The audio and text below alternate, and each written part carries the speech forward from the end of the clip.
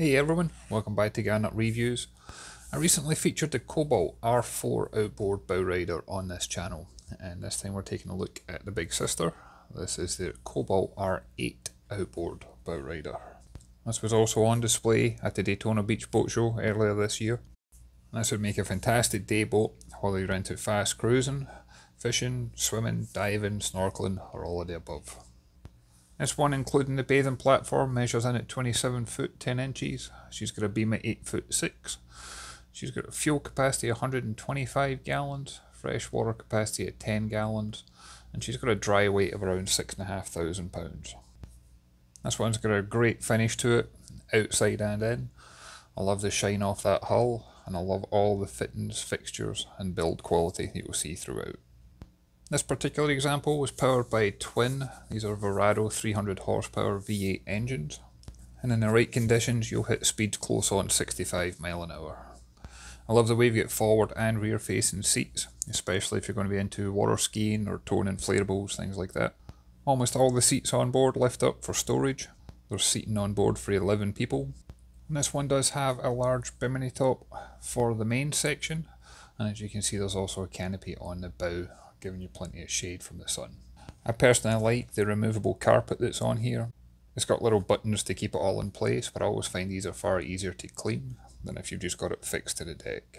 You'll find plenty of drinks holders, handholds and speakers throughout, so that no matter where you are on the boat, you'll get that plenty of entertainment and comfort. We do have a removable cockpit table. I like the fact this can be mounted in several places throughout the boat. And then for the helm, this is a very well designed and equipped boat. The helm seats rotate, and it's also got the bolster effect so you can sit down or stand up. You've got controls to your trim tabs. You've got your full engine instrumentation. This one's actually joystick operated as well. On the right hand side we've got a wireless cell phone charger. And on the main dash we've got twin Garmin 743 multifunction displays.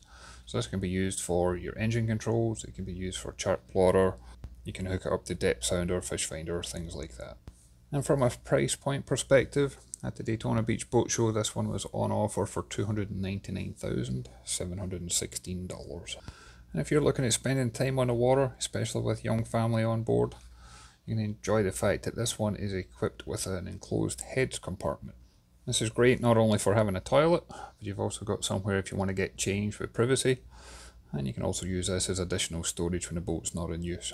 And this one does have a wind door, and you can close the windscreen going forward, so if you wanted to keep that enclosed you can. And then on the bow itself you'll find a large sun pad area with plenty of handholds, more drinks holders and speakers throughout.